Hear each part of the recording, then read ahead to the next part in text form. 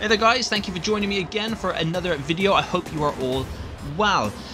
Before I dive into which I think is the best of the 5 main entries of Street Fighter, please consider subscribing. I'm marching on towards 1,000 subscribers, and as soon as I get there I'll be doing some meaty giveaways, and I want each and every one of you guys that like my videos, watch my videos and subscribe to me to be a part of that and be in for a chance to win. Of course, after I've reached 1,000 I'll do regular giveaways. I'm not just going to do the one.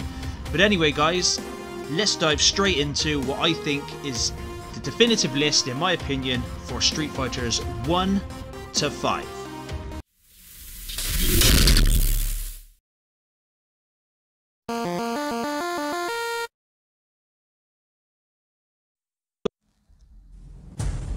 At number 5, I have had to place Street Fighter, the original game, in its place. Now, I appreciate everything that this game did. It started off the whole Street Fighter saga, as it will, but let's be honest, you gotta knock nostalgia on the head and just realise that it's pretty wank now, especially in comparison to its sequel and sequels.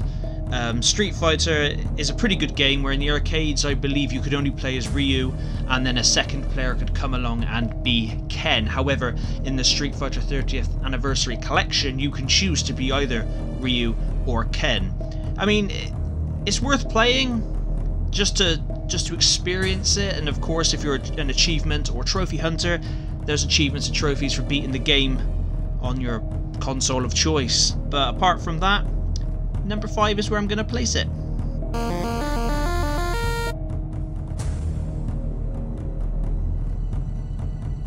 At number 4, it is Street Fighter 4.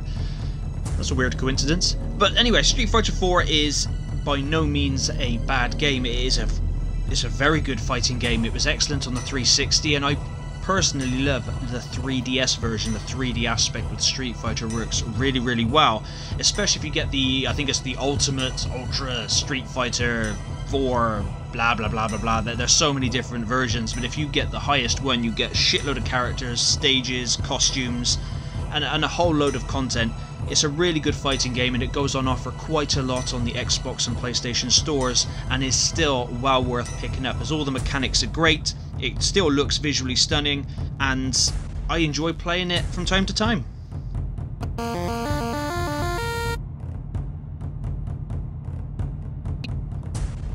At number 3 is Street Fighter 5.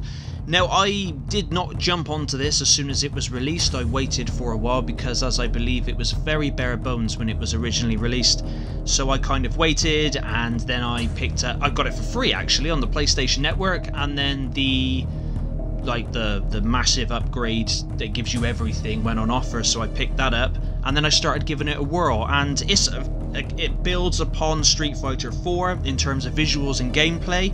However, the main menu is, in my opinion, a little bit of a clusterfudge, and the online is just wank. The servers are terrible. It just does not work. Most of the time you end up losing to someone because of lag, because our characters are teleporting all over the shop. However, there's a decent amount of arcade story, in little still cutscenes similar to Street Fighter 4, and it does play very, very well, and it's the best Street Fighter has ever looked. It's just unfortunate that the online is such ass. But the number 3 spot is where I've placed it. I wanted to place this one at number 1, but because of the whole letdown of the multiplayer, I just can't give it that slot.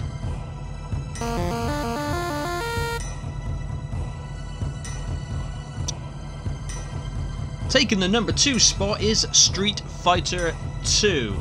Now, there's a reason why Street Fighter 2 on this SNES is Capcom's best-selling game ever. It was just a fighting game, and still is a fighting game that just works. The mechanics are great, the controls are great, the combos are really cool. There's massive amount of challenge from the AI when you're going through arcade mode, and there's just, well, so many different matchups. When it was originally released, it was the first fighting game to offer you up to 8 players with different skill sets, move sets and abilities, and obviously all the different versions and revisions of it has just improved upon it, and it's pretty much set the foundation for fighting games. However, it has aged a little bit, so it's not perfect. There is no perfect game and no perfect fighting game, but Street Fighter 2 still remains one of my favourite Street Fighters and one of my favourite fighting games.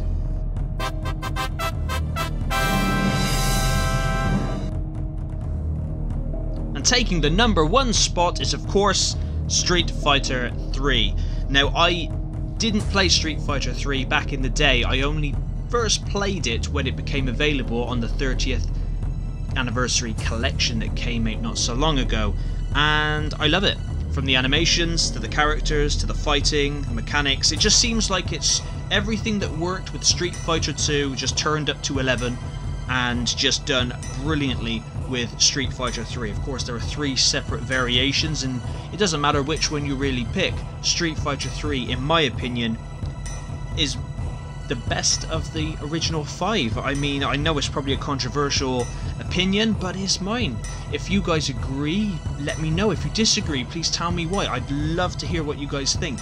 But Street Fighter 3 just ticks all the boxes.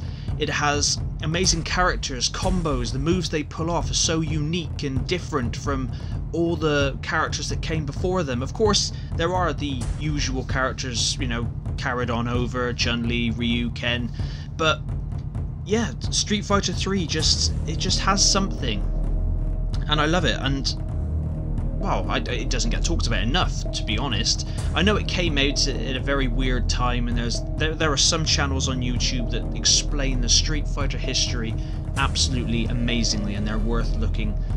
Well, they're all worth looking at, really. But anyway, guys, that is my list. That's my opinion. That's what I think. I mean, I can feel some hate for some of the placements, but hey, this is what it's all about. Difference of opinions, different thoughts. Please let me know what you guys think down in the comments below. If you haven't, please consider liking the video, consider subscribing for those upcoming giveaways, and you can catch me over on Twitch every Wednesday night and Friday night. And yeah, thank you very much for watching, and until next time, take it easy.